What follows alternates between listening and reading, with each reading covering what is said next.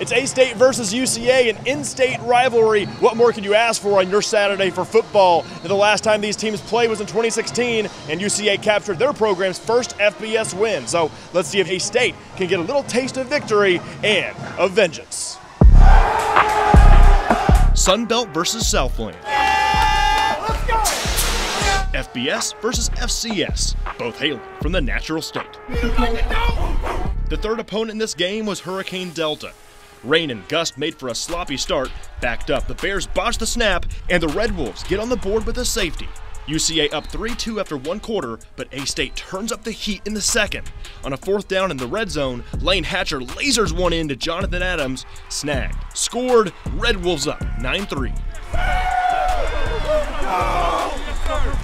Ensuing drive for UCA, Braylon Smith is picked off. Sammy Johnson, have yourself a pick six. UCA fighting back as Smith finds his man for 6, but A-State won't relinquish momentum. Just before half, Hatcher hits Brandon Bowling. Bowling hits pay dirt.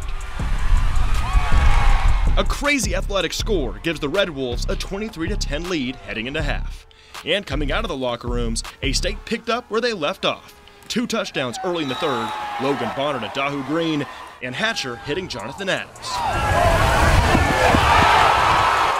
Red Wolves out in front big and would hold on to that lead. A-State tops UCA in this one, 50-27. Head coach Blake Anderson says it's a big way to bounce back from last week's loss to Coastal Carolina. Feels good to get a win, I'll be honest with you. You know, just improvement from a week ago. The energy level was tremendous all week. It was tremendous before the game started. The environment of the game with the wind and the rain created some problems early. Just a little bit to just kind of make it sloppy, but really proud of how the guys responded.